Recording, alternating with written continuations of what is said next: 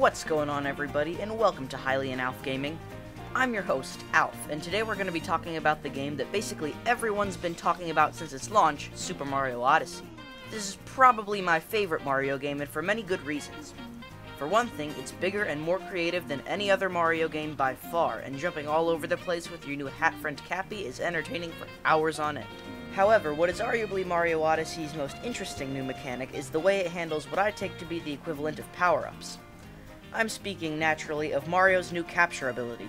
The ability to take over Mario's many enemies is a strange concept to think about, but it leaves you wondering how it hadn't been used sooner with all the unique gameplay it offers.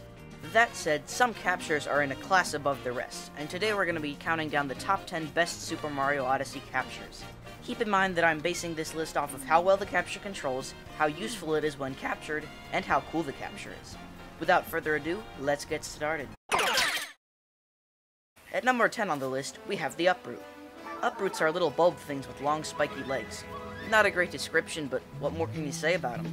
What makes this capture interesting is that the legs of an uproot can stretch out really far, allowing you to reach high platforms, break open nuts, and even push platforms to the height you need to use them at. Uproots are one of Super Mario Odyssey's truly original enemies, and they're a really clever concept. However, while the uproot controls fine, it's not particularly enjoyable to use, which is why it's not any higher on the list. Now let's move on to number 9.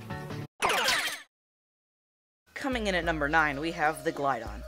Basically, every Mario game since Mario 3 has had some way to make Mario fly, whether by temporary gliding or infinite airtime. Odyssey is no exception to this trend, one of its flight methods being used via the Glide-On capture. Yoshi's pterodactyl-like yellow cousin allows Mario to glide slowly downward over long distances. His shoes, glasses, and fun shouts add a comical charm to Glide-On, and there's even a sort of exploit you can do by shaking your controller that allows him to fly forward almost indefinitely. Aside from that exploit, however, you can only really effectively use Glide-On to glide down in a straight path toward your target, as turning makes you slow down and dive down a bit. Other than that, however, Glide-On is a fresh new take on the Mario flying concept that feels really good to use. At number 8, we have the Bullet Bill. Mario Kart's most useful item makes it into Mario Odyssey, and is also very useful here. The Bullet Bill allows you to fly around for a limited time without moving up or down. This may not sound like much, but the Bullet Bill can blow up rocks and enemies, revealing secrets and power moves. In addition to all this, there are a few clever platforming sections with the Bullet Bill where you reach a goal while avoiding walls, some of which even move. The Bullet Bill is great for blowing things up, but it explodes into nothing upon impact with most objects. That's why it's number 8 and not any higher on the list. For number 7 on my list, it's the Gushin.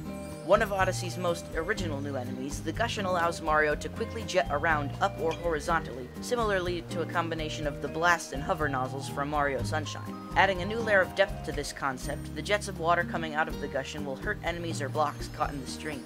The Gushin feels great to just zoom around the Seaside Kingdom in, and there's a really fun out-of-bounds glitch you can do with the one right here.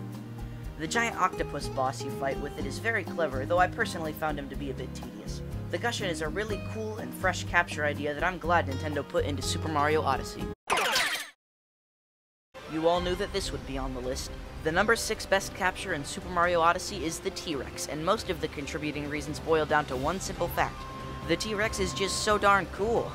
As the T-Rex, you can just barrel all over the place, completely destroying enemies, rocks, and more.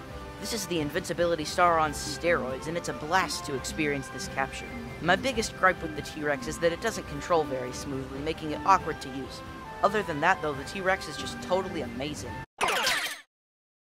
Number 5 on my list is the Tropical Wiggler. Appearing mainly in the Lost Kingdom, Tropical Wigglers are a simple concept that really go a long way. The Tropical Wiggler allows you to stretch forward like a slinky, reaching to distant platforms and into small openings. You'll never even accidentally fall into the poison as the Tropical Wiggler because his hind legs only leave the platform you're on if the Tropical Wiggler's front end is on another platform. It really is a lot of fun stretching around in all sorts of crazy, twisty maneuvers, and that's not even to mention how cute they are.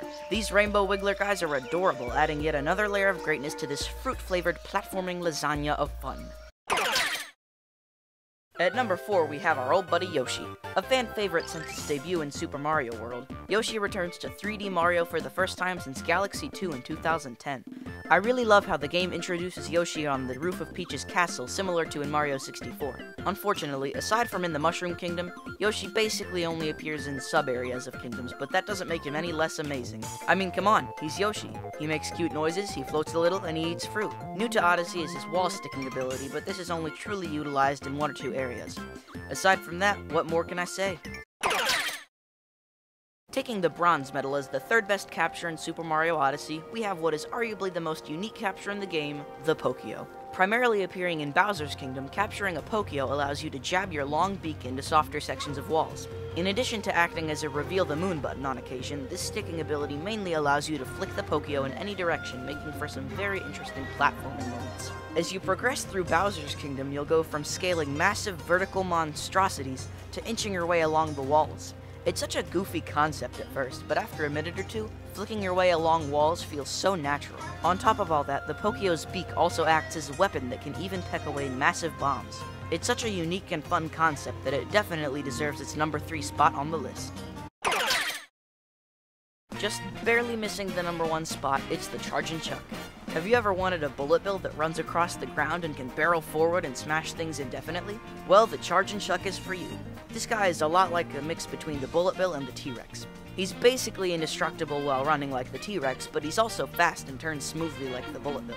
On top of all this, Chuck also has the option to walk around slowly and more precisely when you need him to. Sadly, the Chuck only appears in 2 places in the game to my knowledge, the Moon Kingdom and the Ruined Kingdom.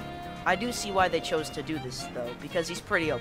My favorite of his appearances is the one in the Ruined Kingdom, where you blast around a huge open plain, destroying blocks and hordes of ghost skeleton things as you go. The one major downside to the Chuck, however, is that he can't jump. Fortunately, you never really need him to jump in the few places he appears, which makes this a much smaller issue. Finally, at number 1, we have The Rock. Yes, folks, I think you all saw this coming. I mean, what could be possibly more amazing and fun to control than a big rock that moves back and forth? It's not just a boulder! It's a rock! Alright, that's enough joking for now. Let's get to the real number 1. Bowser. Just Bowser. The biggest, baddest Mario enemy there ever was, and you get to capture him. He can smash through rocks and enemies with his claws, he can shoot fire as a long-range attack, and he can even jump, a luxury not shared with the T-Rex or Chargin' Chuck. As a side note, did you know that Bowser has a triple jump in this game? Anyway, Bowser is just an awesome capture who shares the strength of many other great captures in the game, but almost none of their weaknesses. I guess he takes damage, but that's about the only problem. Besides, what did you expect? If he couldn't take damage, he'd be even more OP than he already is. Between his incredible melee attack, his ranged fireballs, and his great controls, it's clear that Bowser is the best capture in Super Mario Odyssey. Thanks for watching, everyone. Remember to like and subscribe if you enjoyed, and tell me your favorite Super Mario Odyssey captures down in the comments below. See you next time, and have a great day.